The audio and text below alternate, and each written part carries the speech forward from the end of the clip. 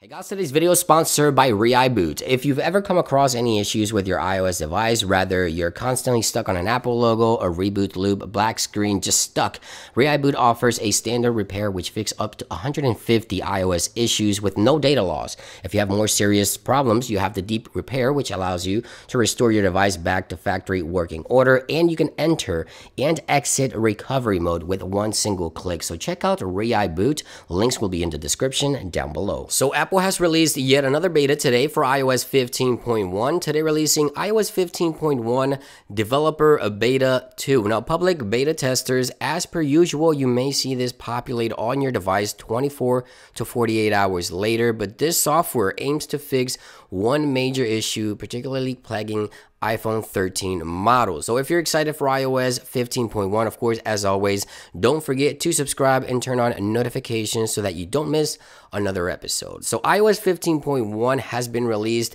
beta 2 that is, a week later after beta 1, which means one thing and one thing only. Apple is on a weekly release schedule. Last week we saw 15.1 beta 1 on the 21st. Now we see beta 2 on the 28th. That's exactly 7 days later. So that means Apple is quickly ramping up this software to release it to the general public as soon as possible. And this one brings a major fix, which we'll talk about in this video. Now, this beta comes in at approximately 944 megabytes on this iPhone 13 Pro Max. So that's going to depend always the device that you have and the software that you're updating from. For me, it was close to a gig. Now, aside from iOS 15.1 beta 2, Apple has also updated iPadOS 15.1 to beta 2 as well. WatchOS 8.1 beta 2. This one is important. Make sure you update your Apple Watch, and we'll get to some of the details here in just a few seconds. And of course, tvOS 15.1 beta 2 is now out for registered developer as well. Again, public beta testers, you could see this within the next 24 to 48 hours. We're going to take a look here at the build number quickly so that you can see the latest build number for those of you that may be interested.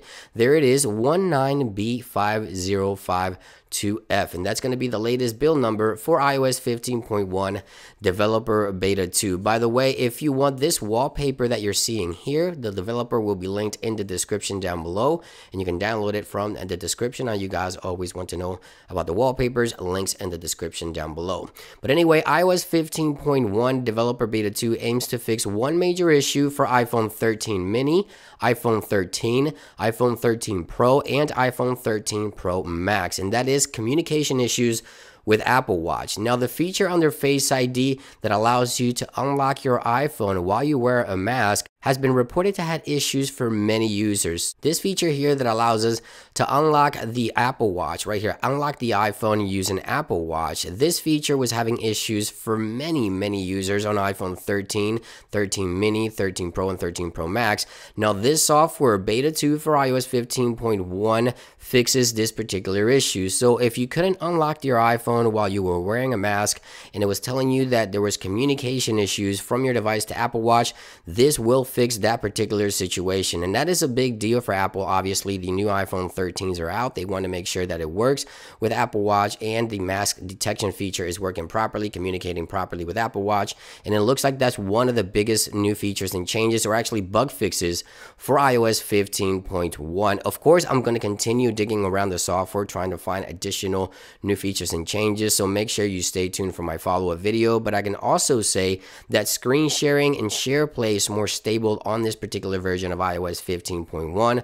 I've been testing for about an hour, and it seems like it's a lot snappier, the connection, and the connection to SharePlay is a lot quicker within the latest beta, which is obviously a good thing to see coming from Apple within iOS 15.1. I'm very excited. Now, this software, again, beta 2 coming a week later. We can anticipate additional betas every week from here on out. We may see 4 to 5 betas before this software is released to the general public. So maybe mid-October, we could see 15.1 be released. There's still additional features to come. Of course, you can stay tuned to the channel for additional follow-up. Now, we're still anticipating iOS 15.0.1 to be released to the general public, because keep in mind, this is only for developers and public beta testers. We're still anticipating Apple to release 15.0.1 to address Apple Watch communication problems for iPhone 13 users to the general public. That software is to be expected most likely tomorrow or sometime later this week. We'll have to wait and see. But stay tuned to the channel as I mentioned. Thank you for watching this quick update on iOS 15.1 Developer Beta 2, and I'll see you guys on the next one. Peace.